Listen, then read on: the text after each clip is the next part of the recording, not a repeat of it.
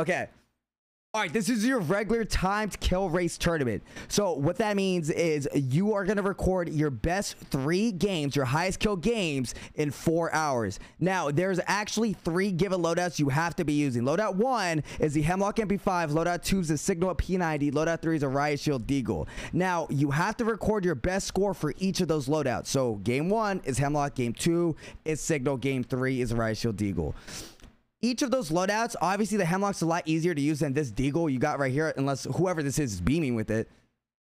They're going to be less points. So the Hemlock MP5 is 1 point per kill.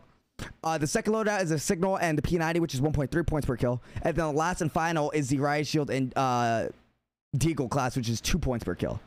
So wins don't count. All that doesn't count. It's going to go. Let me know. Does that actually work? Big Yak with a 500 fucking biddies.